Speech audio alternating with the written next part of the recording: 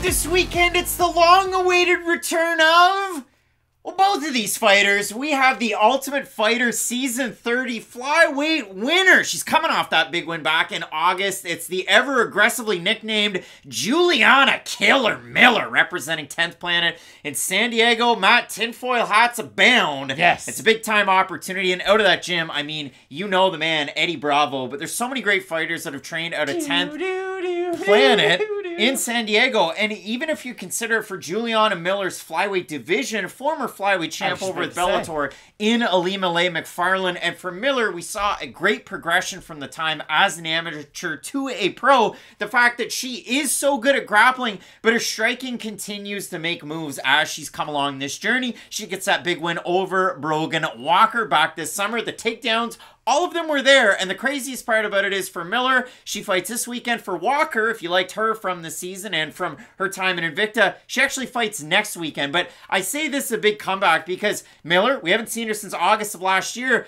For Veronica Hardy, as we have on screen, we haven't seen her in about 3 years, and it's a very long-awaited return because I assumed, and I'll throw the picture up there from MMA Junkie, that she was retired after the concussions and the long time away. So if you don't remember Veronica, I'm going to refer to as Hardy for the video because her Instagram says Veronica Hardy, but it's still Veronica Macedo. We're going to say Hardy for the purpose of the video. So we'll get that out there now. For Veronica Hardy, when you do watch her fight, even going back to her UFC debut, she was coming in off a draw, which is kind of weird. It is. You don't see that all that often. She comes in on short notice, takes on Ashley Evans-Smith. Now, for Hardy, the fights coming into the UFC, she was a bantamweight. So she takes on Ashley Evans-Smith at bantamweight. She has Boris Mankowski in the corner. She's training out of Ankos MMA in Poland. And that's the craziest part about it for me, is the fact that for Macedo, she's billed out of Venezuela, moved to the States when she was a kid, trained all over Europe to get ready for her fights, and she switched gyms a lot, and I had no idea. Now, I knew that she commentated for Eris, or she has in the retirement. She's commentated for the UFC and Espanol, but her accent is a mix of, like, American English and British English, and that just surprised the heck out of me. I have a question. Yes. Has the UFC just put Veronica Hardy on ice waiting for this opportunity? No. If you've listened to any of the interviews that she's had, no. This is my point, though. If Peyton Pritchard, for instance, got hurt and retired for 3 years, would the Celtics welcome him back with open arms? No, Veronica Macedo had terrible concussion issues. I understand, but my big point is, was she great during her UFC tenure? She had shown improvements at some points, but I would say the thing that I had expected her to excel the most in, which was a lot of the grappling, she did struggle with that a lot in her UFC tenure. Now, I understand she had fought some good grapplers, Jillian Robertson being one of them, of course. She has good Muay Thai, but again, nothing that Hardy had done I really thought was at such a high level to where, okay, we're going to keep her around through all of this. And I understand those are difficult troubles and injuries that you can't just put off to the side, but still, I'm just confused as to why she isn't taking more kind of warm-up fights on the regional scene, because for me, that's kind of where Hardy should be. She's still very young in her career. When I had initially thought of this fight, I was like, oh my goodness, Hardy's got to be, what, in her mid-30s? Miller's the one kind of on her way up, but the thing is, they're pretty close in age, and I do think for Hardy, there was a good skill set to try to develop on, and I'm surprised they're just throwing her back in there, because right now she is a big underdog against someone who does offer sort of the yin to her yang with the MMA game. Miller's going to go for a lot of takedowns. Hardy's going to try to keep this one on the feet, and if Hardy's doesn't win this one, what do they do after that? I just feel like they're not giving her the best of chances to come back to the organization. For me, it would have been nice to see her, and they haven't really done this, and I've always been a big fan of this. Hey, bring fighters back on a thing like Contender Series. I think it's a great thing if they get the win there, then it gives them a great reset to come back. I'm just surprised that this is the matchup they're going with for Hardy, that's all. A 3-1 fighter, that surprises you? But it's a 3-1 fighter who had won the Ultimate Fighter, who has a lot of amateur experience based off the Ultimate Fighter, because those are amateur fights, of course. They're for exhibition Hardy, fights. Except, either way, there are still fights that they had that are not counted towards her record, so there's still fights. And for Hardy, it's not like she has a wealth of experience either. I know she's had more fights in the UFC, but they haven't necessarily been going her way. My only point is, I just feel like for Hardy, there was a better way to cut, or to reintroduce her, I guess, to the UFC, because I think Miller is going to be oddly the bigger fighter. We were talking about this before we started filming. I know Hardy was the one who had fought at a higher weight class, but still, Miller frame-wise is very large, and I think she is going to use her frame to really try to wrap her up with some of those clinches. She's not a perfect comparison, but a lot of what Miller does remind me of Jessica Penne, and I know Penne was a fighter who, her prime was a little bit a while ago. A lot of people won't remember her for the, I guess, the highs that she had, but Miller's someone who is going to try to wrap you up in the clinch, going to go for a lot lot of her takedowns from that position, and I do think Hardy's going to struggle with that. The weird part about it for Hardy, if you look at just the debut against Ashley Evans-Smith, it was on really short notice. It was at 135, and they say, okay, she's a black belt in Taekwondo. She's a brown belt at that time in Brazilian Jiu-Jitsu. She also is a brown belt in karate, and you see a lot of that in her style. And from the outside, she's a long, rangy southpaw striker, which is weird to say because she's going to be shorter than a lot of fighters, both at bantamweight, but as well at flyweight. But she does do a good job of cutting angles, getting in and out, throwing a lot of really good volume. And I know her strike differential in the UFC is a poor number, but you go down through the level competition for Veronica Macedo. She makes the debut against Ashley Evans-Smith. She ends up losing. She takes on Andrea Lee. She ends up losing that fight as well. But if you go back and you watch that fight, and you even listen to Dan Hardy in the debut against Ashley Evans-Smith, because that's kind of the awkward bit of it. He's commentating that fight. The direct quote is, she possibly has the highest level Taekwondo that we have ever seen in the octagon. Dan Hardy never watched a single Anthony Pettis fight. Dan Hardy was shooting that shot from day one. I think Dan Hardy knew someone was going to rewatch Veronica that. Macedo, they also talk about the fact that she had a husband at that point, so it's a little awkward maybe that he way. didn't. But when you go back and you watch these fights, I mean, then you go into Macedo's next fight. She's taking on Andrea Lee.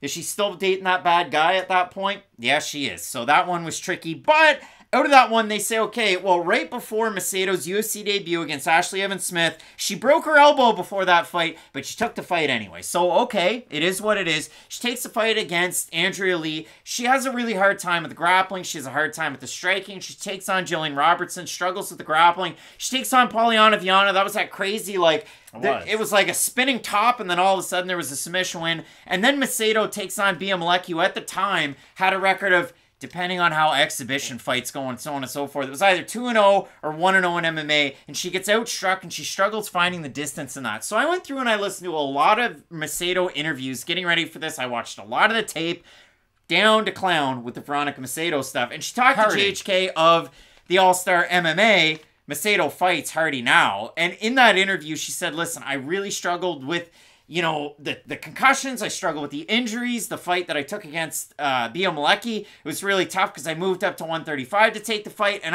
when I heard her say that, just that one little bit, I thought, that's kind of weird because all the fights coming into the UFC was at 135. Fought Ashley Evans-Smith at 135, moved down to 125, and then fought Malecki at 135. And she kind of slowed down as the fight went on against Malecki. So maybe it was due to injuries. I don't know. It's just for Macedo, it's been about 3 years away. For Miller, she loves, and it was against Neal. It was the fight that she had before that on The Ultimate Fighter. She really likes the body lock to then get the trip takedown. And against Brogan Walker, even when Walker was having success with her striking, Walker would initiate the clinch to then get herself taken down by Miller. You saw Miller go out there, land in top position. She was just grounding away with the elbows and the ground and pound. She picks up the win there. For Miller, body lock to trip takedowns, that is her specialty. She's not going to go in for single legs, high crotch. She doesn't go for double legs. The way Penne goes for takedowns is more throws, but I do think there is a fair comp between the two. But Juliana Miller, where she struggled, whether it's the Walker fight or otherwise, it's with her striking. And she does tend to look like a grappler who's then learned striking as like a second language. It's slow, too. In the fight against Walker, she still struggles with striking defense, getting her head off the center line, which is where this is kind of an oil meets water type of fight. Juliana Miller, very adept when it does touch the ground. Veronica Macedo's no, fish out of water when it does come to the ground, although the wins and the losses will tell you otherwise. The one trouble I have, though, is Veronica Macedo is a much better striker than Juliana Miller when it's on the outside. Regardless of the height and the reach, it's how you use it, and Miller does tend to even struggle striking against smaller fighters. I agree with everything you say, but I just think the way that Miller walks forward is going to negate a lot of the volume that Hardy's going to be able to do. Again, I agree with all the points you bring up. Again, Miller will struggle in that area, but just the way that she will kind of zombie herself forward, and that's the thing. If she was fighting, Andrade, I guess, fights at 125 sometimes, but you get the idea. A real devastating puncher who could make you pay for walking in for poor defense, then yes, I will worry about Miller. I guess Manon Fiorot would be a good example of that, because she's really going to sit down on some of those straight shots and mix her kicks in. I just don't know if Hardy's that type of fighter. I think maybe early on, you're right. She can get good volume, maybe even win that first round. I just think at a certain point, Miller is going to be able to close the distance. And from that clinch, I think it's going to be difficult for Hardy to even A, escape the clinch, and B, if it gets down to the mat, we've seen Hardy struggle defensively in a lot of those positions before, and the one thing about Miller is, we can talk about her weaknesses on the feet, but we got to give her flowers for how good she is on the mat. She looked like Brock Lesnar with that ground and pound. Elbows, hammer fist, she just kept going with it. So for Miller, in the stand-up, even in the Walker fight, she did struggle a little bit with that southpaw look, and every single Walker left hand landed. That's where Macedo Hardy can come in at this point and really start to implement her game plan. But when you look at the odds, you factor in the layoff for Hardy at this point. Miller open to -200. She's a -450 favorite. I don't know who's laying that chalk because that sounds insane. And if you look at it for Hardy, open +170, +320. We have a look at the Tapology votes, Matt. Surprise to us, they are to you. I'm going to say over under 72.5% Miller. Just from where the odds are, because they're pretty ridiculous, I'm going to say that they're over. All right, let's have a look. And they're way over. 863 total votes, 89% going with Miller, 48% by decision, 36% by submission, 11% have Hardy, 72% by decision. But Juliana Miller, very good with the grappling. Macedo, well-rounded, good with the striking. She trained at one point with Ankos. Then she trained with MMA Factory for quite a while. Fernan Lopez, before it was cool, was coaching people in the UFC. And then if you look at it right now, she's getting a little bit of work in the UK, really trying to work some of that strength and conditioning. So really eager to see a member of Full Reptile competing this weekend. I wonder if Dan Hardy's going to be in the corner. Who do you have here? I've got Juliana Miller. The problem is, again, I think we did break down an area where Hardy can have success, but the problem is, I don't know how she's going to be able to sustain that success throughout 15 minutes. I think she will be able to volume strike on the outside. She has a good inside leg kick. That might be able to disrupt some of the movement of Miller as she walks in, but the thing is, Miller is quite relentless with her game plan, and she will eat quite a few shots. Just get into the clinch, just get down to the mat. So for those reasons, I do have Miller. I mean, Veronica Macedo has one thing that Juliana Miller doesn't. I know Miller's an Ultimate Fighter winner, but like in 2001, that song by Vermont's own Stained, I know it's been a while, but that Andrea Lee fight was a fight of the night, and all three judges scored it, Matt. 30-27 Andrea Lee. So that's a tricky one to be a fight of the night. But I have Juliana Miller, even though I set it up this way, I have Juliana Miller ever so slightly. Dan Hardy's the only other person in the world who would talk about this fight for 12 minutes. We've done a great job breaking this down. I think the size of Miller is the difference here, but again, the striking defense worries me a little bit. She came on the channel after her fight against Walker, and she was kind of surprised that we weren't necessarily lovers of the nickname Killer Miller. It's just too aggressive. I don't mind Killer. I like it when it rhymes. Would you agree with me, though? Miller's difficult because I think she has a very high ceiling, but it is very difficult to judge where it is. And that's the thing about this Hardy fight. Even this Hardy fight might not really prove exactly where she is. It would just be nice to see a prospect be really active early in their career. We'll see how it goes. Let us know down below in the comment section who you have. I ever so slightly have Juliana Miller. Way too big of a favorite. A lot of avenues for that striking to come in for Veronica Macedo. Some big-time fights on this card. 15 total. Lock it in. Keep it locked in, and let's get into it, Matt.